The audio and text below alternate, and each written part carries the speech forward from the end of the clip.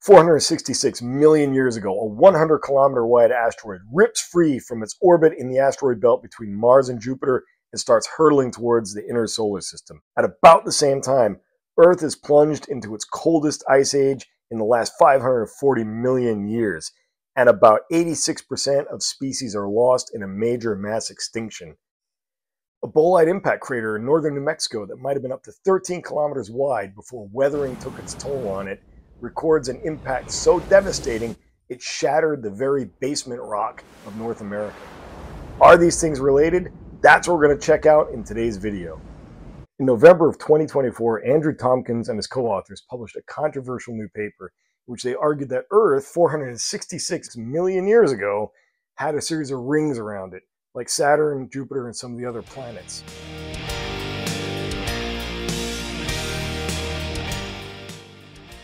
Now, this interpretation did not just come out of nowhere. In fact, it's based on a well-known phenomenon of a very high number of asteroid and meteorite impacts in the mid-Ordovician all around the world. They're in Australia, they're in Sweden, they've been reported in Russia and North America. In fact, if you look at a paleogeographic map of the world during the Ordovician, it's really interesting that there's a big belt of these things all around the paleo-equator. All right, let's start at the very beginning. Why are we even saying there's this massive amount of meteorites and asteroids pummeling the Earth in the mid-Ordovician?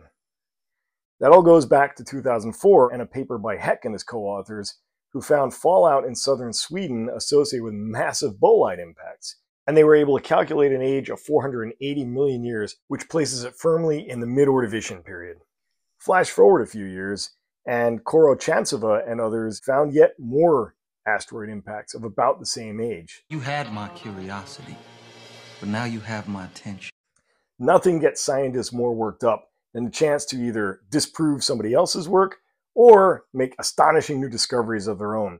So that spurred a renewed effort to find more of these impacts around the world. And sure enough, Kronholm and Schmitz in 2010 reported on a mid-Ordovician section in China that contained ejecta, or debris that was thrown out by a meteorite impacting the Earth.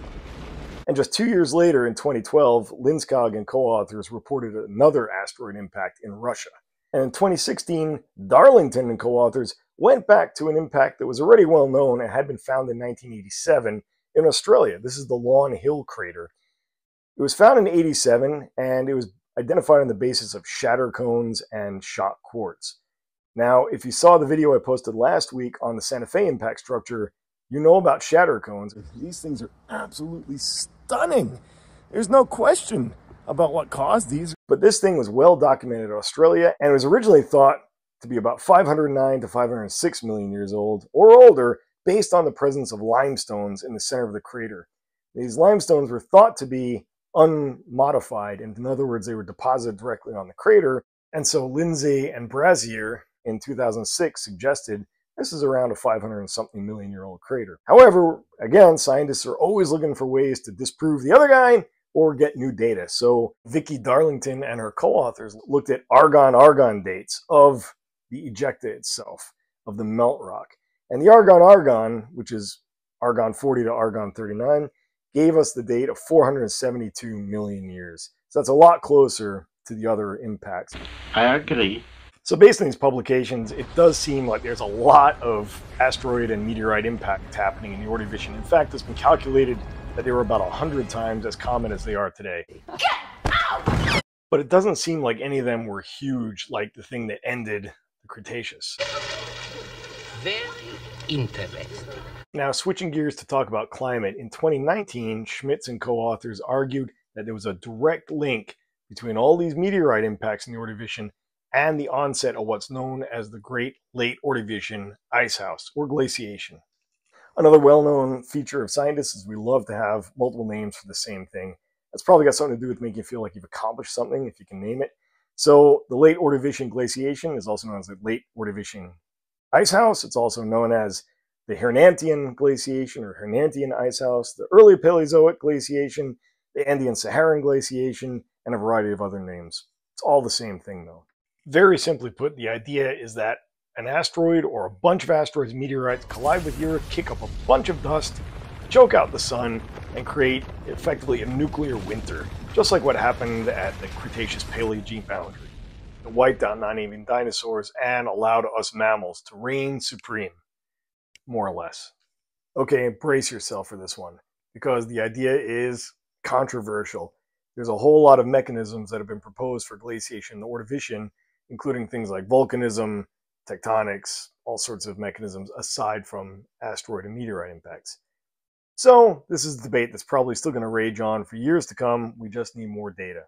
What are you waiting for, huh? What we do know, and most people agree on, is that the Hernantian glaciation, or the Late Ordovician Glaciation, was the coldest time in Earth's history in the past 540 million years. It was even colder than the recent ice age we had in the Pleistocene. It was downright nasty.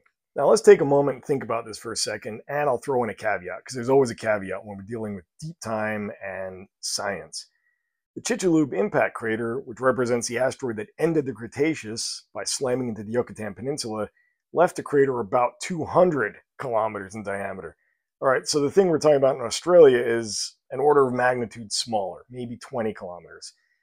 So if the Chicxulub impact crater did not cause a nuclear winter, and there's various climate models for the end Cretaceous which suggest it got cooler, but there's no ice caps, there's no major worldwide glaciation like we had in the Ordovician, what are the odds that a single or even a multiple small meteors or asteroids could have caused it in the Ordovician?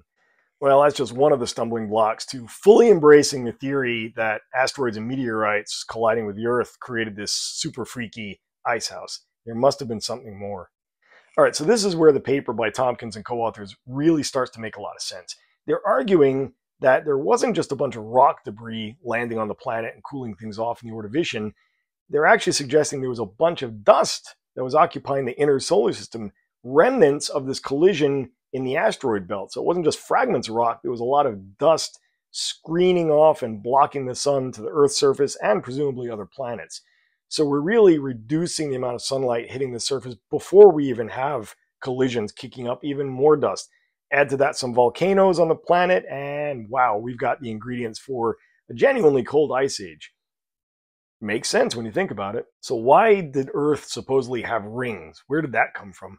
Well, the idea is that as a big chunk of the asteroid approached Earth, along with all the interstellar dust, the tremendous gravitational forces of Earth, tidal effects, ripped apart the asteroid, demolished it, and sent it into this orbit around the equator. That matches the data set for the impacts that we actually see on the surface. They're in a very peculiar, non-random band around the equator, statistically significant apparently. You would expect them to have a lot wider distribution if it was random collisions.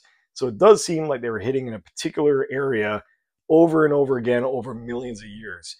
Probably enough to have had some sort of an impact, no pun intended, on Earth's ecosystems and the climate. And while we're talking about the Cretaceous Paleogene event versus this late Ordovician scenario, it's worth remembering that there was, of course, a mass extinction around the globe at the end of the Cretaceous when the asteroid hit. But is there evidence for such a situation in the Ordovician? Well, the answer is yeah, sort of. Again, we're not entirely sure, but we do know that in the late Ordovician, 86% of species were lost. So based on the fossil record, we lost a huge chunk of the organisms. Now, it's the Ordovician. There's no terrestrial vertebrates. There's no birds, reptiles, amphibians, nothing like that. The most advanced vertebrates are fish. We have a ton of invertebrates, though, mostly marine invertebrates, but there's a caveat. This mass extinction seems to have occurred about 445 million years ago, which is about 21 million years after the series of meteorite and asteroid impacts, unless these things were spread out over several million years, which is certainly possible. How well this correlates with the glaciation is another big question mark. So we're not entirely sure that Ordovician mass extinctions were directly related to either bolides or glaciation. And in fact, there's arguments being made in the publications that they're related to volcanism and a variety of other terrestrial causes. So we'll file that one under who knows for now. We need more data. That's the favorite scientific refrain, and I'm going to appeal to it right now. We need more data. I agree. All right, so how does the Santa Fe impact structure fit in with the Ordovician glaciation, extinction, rings around the Earth, and all this talk of meteorite collisions? This is how science works. You read a couple of things, your brain starts putting things together in unique ways, and you go, maybe I'm onto something. That's exactly what happened when I was reading about various bolide strikes and this paper that Tomkins and co-authors just published in November. So a few things struck me as I was reading these papers. Number one was the size of the impact crater in Australia. The Lawn Hill crater is about the same size as the Santa Fe impact structure, and that's by itself not unusual. There's a lot of impact craters within that 10 to 20 kilometer wide diameter. Nothing freaky about that. It's a really good sized meteorite or a small asteroid. The other thing that struck me is on the paleogeographic map showing the location of the impacts that Tomkins and co-authors published, they didn't include the Santa Fe structure. And I thought, well, I wonder where it would fall out, no pun intended, on the map if I plotted it. So I went ahead and did just that. Take a look at this. It's actually exactly within that 30-degree band of all the other impact craters. In fact, it's closer to the equator than any of them. So it's the right place. And it's not too huge, it's not too small. It's about the same size as some of these other Ordovician impact craters. What about the time? That's where we run into a stumbling block. So if you watched the previous video I did on the impact structure, you know the age constraint is not great on that. We know it's younger than about 1 billion years, and we know it's older than about 320 million years. So it's within that bracket. Now, the Ordovician impacts were happening somewhere between 466 to presumably 445 when the extinctions were happening, and maybe even beyond that. So certainly the age range of the Santa Fe impact structure fits what we know about the Ordovician impacts. So we've got the right place, we've got within the possibility of the right age, and it's about the right size to match some of these other ones. Does that mean it's one of these Ordovician killer bolides? That we really don't know, and that's going to require a lot more science. So this is the first step of forming a hypothesis. You look at some data, you look at some observations, put them together, come up with a hypothesis, which is, I think this thing might be related. The next step in doing basic science is you start testing that hypothesis. Like I mentioned before, scientists are always trying to disprove previous studies. That's how science moves forward. We're not trying to bolster each other. We're actually trying to tear each other down. And we're nasty, vicious critics of each other's work. If you've ever read a scientific paper and the reviews that go into it, wow, you've got to have a thick, thick skin to be a scientist. I mean, I like to argue with people, so I don't mind it so much, but a lot of people can't handle it. Anybody that thinks scientists are a bunch of wimps, read some of the reviews. I mean, they are just nasty. I don't know what makes some of you folks tick out there that are reviewing papers. But anyway, that's neither here nor there. In an effort to disprove this, what you would have to do is go out to the Santa Fe structure, start sampling it, trying to get some age dates off any melt rock you might be able to find. That's going to require field work. It's going to require lab work. You're going to have to try to get some argon dates or some other radiometric dates. Start looking for ejecta in surrounding areas of that age, right? So it can be an integrated study looking at different states. Look up in Wyoming, Utah, where there's sedimentary rocks of this age to see if you can find any ejecta from this impact or not. At this point, it's just my weird idea that I conjured up reading these papers and thinking back to my trip to the Santa Fe structure. Who knows? In a few years, you might be reading something about it that, hey, here's another Ordovician bolide strike, and it just happens to be the Santa Fe structure. Odder things have happened. I hope you've enjoyed taking this little journey to the ancient frozen Earth, the catastrophic violence that comes with asteroids and meteorites smashing into it, talking about weird possibilities of rings and extinctions. It's a really dynamic history this planet's had, and we're only beginning to barely scratch the surface of understanding it. There's a lot more to do, a lot more research to be done, and a lot more rocks to look at. And that's what I'm going to be doing from now on the rest of this year, is going out, looking at more rocks, making more videos. I hope you'll come along with me. And as always, thanks for watching, and I will see you next time.